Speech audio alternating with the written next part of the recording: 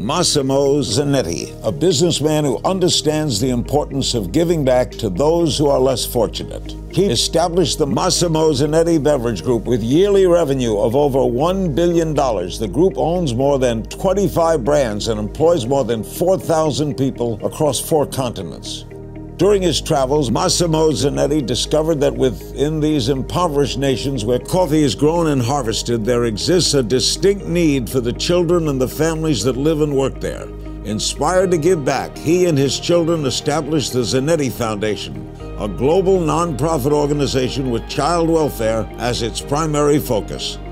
The Foundation's initiatives provide food, shelter, education, and health care to children and families challenged by poverty, disease, and global strife.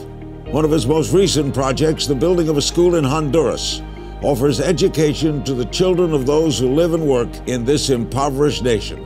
The House of Smiles in Rwanda provides health insurance, meals, and professional training to single mothers and their children. In Ukraine, children are provided physiotherapy, services available to them at the National Institute for Cancer Care in Kiev. And in Brazil, the Espaco Casa Viva provides arts, music, and computer courses to over 300 youth exposed to street violence, drugs, and exploitation. The foundation allowed Mr. Zanetti to honor his promise to Formula One legend Ayrton Senna to come to the aid of street children in Brazil.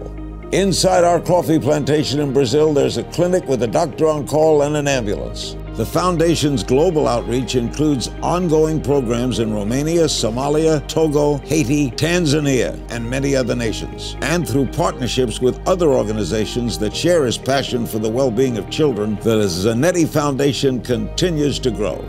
Massimo Zanetti understands that with great success comes the responsibility of giving back, caring for your fellow man, and making the world a better place for future generations.